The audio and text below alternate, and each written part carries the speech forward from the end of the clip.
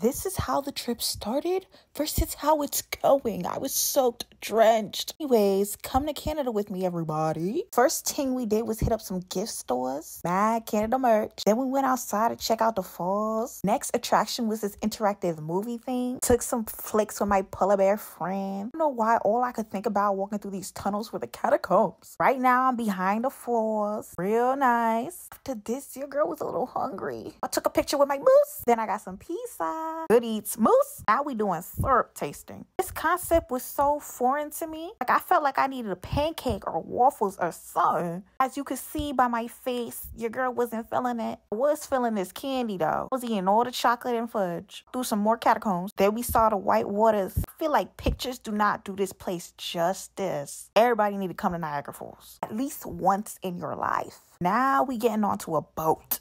So we can get up close and personal to the falls. They gave us these ponchos, but like they was playing in our face. Cause I still got drenched. At least the falls were pretty though. So I wasn't even tripping for real. We finally got off the boat. Bad water was coming out. I had to take the poncho off because it was just making it worse. Then we headed back to the hotel. Look at the view. We was gonna do a little bit more swimming. Might as well. I was already drenched. Then we went to the flying saucer. It's like space themed. So the restaurant was a spaceship. Food was kind of mid though. Next morning, it was time to go. My time in Canada has come to an end. I made some really good memories out here. I will definitely remember for the rest of my life. You know I had to stop at Tim Hortons at least one time. So good. Anyways, guys.